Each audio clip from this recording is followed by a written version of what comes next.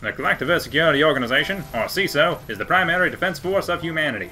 If they are going to succeed in that goal, you are going to need to learn what tools they have and how to use them. Let's start off by going over the various personnel and armor you will be commanding. The Marine is the basic building block of any CESO outpost. They can set down beacons to teleport basic structures, and they have a handy RPG if anyone else has a problem with those structures. Not the strongest in their own, but quite the force in groups. You'll receive 2 of these at the beginning of any engagement to assist in constructing your outpost. The Special Ops is a support unit, specializing in keeping our infantry alive and anyone else's infantry dead. They also have special equipment to see cloaked armor. Keep them safe, and they'll keep you safe. You'll receive 1 of these at the start of any engagement for early defense and reconnaissance.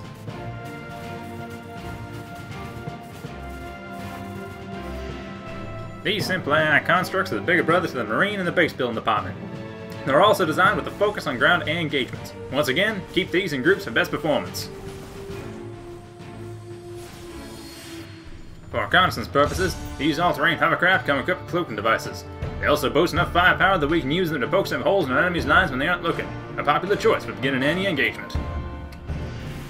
Lances are your basic interceptor and scout craft. They aren't particularly tough, but they're cheap and keep the skies clear.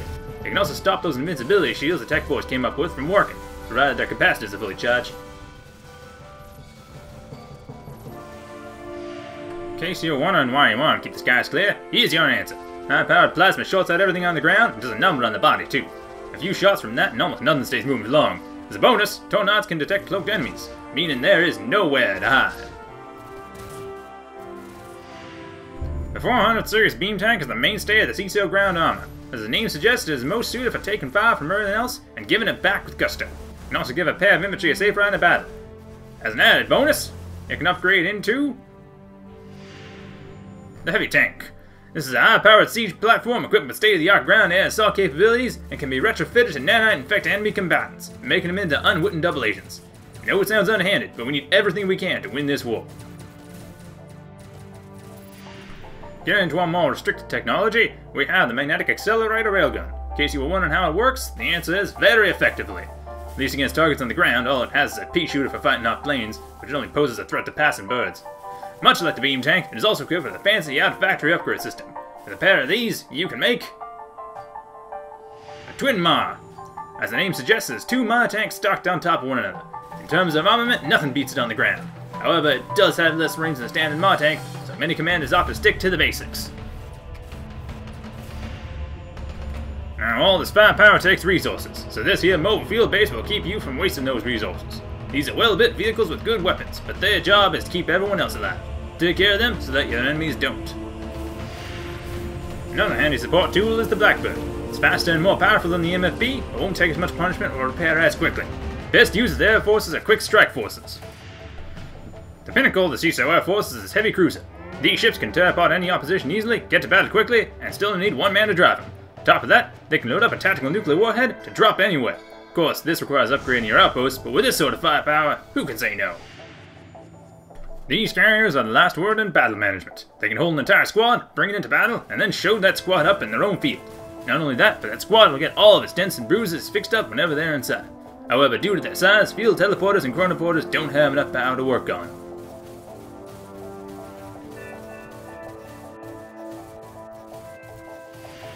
Now that your mobile options are covered, let's go over the buildings that'll make up your outposts.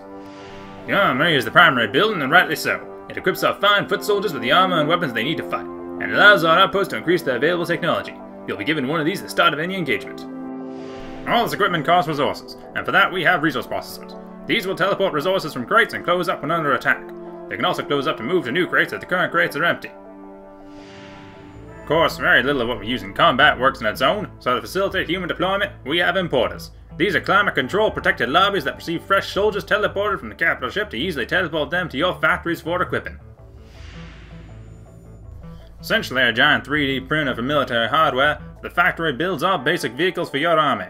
Bear in mind that these are only big enough to build 1 vehicle at a time. Communication centers allow for improved coordination among your forces. With the added comm capabilities, your forces will be able to organize themselves more effectively. These centers will also act as watchtowers, providing early warning for defense and spotters for artillery. Like the smaller factory, the macrofab produces armor for our troops to pilot. Due to the larger size, the macrofab can produce larger and more advanced vehicles than the factory. However, it still can only produce one vehicle at a time. The defense turret provides continuous protection against any incoming enemies, particularly any airborne threats that pass by. In addition, they can also detect cloaked enemies and remove those invulnerability shields I mentioned earlier.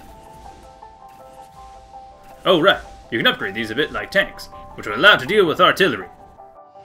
This here is the most basic CESO teleporter. Just turn it on and set the destination, and when any of your troops come near it, they'll teleport automatically. These are wonderful little tools for deploying to the front lines in a hurry, and they can relocate if necessary.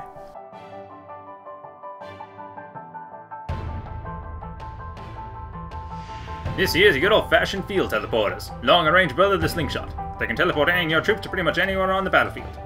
They aren't automatic, though. Now, I'm sure you've heard about the recent experiments with time travel. The lab people tell me it's perfectly safe, so long as everyone follows this big precaution list they've got. I'm sure you got the hang of it pretty quickly. I'm told it's like a teleporter for time. That doesn't sound so dangerous to me, and it's one more tool to our advantage, so don't feel scared about using it. That about wraps up this little presentation. It'll take some getting used to commanding these forces, but if you've gotten this far, you'll be able to get it soon enough. End transmission.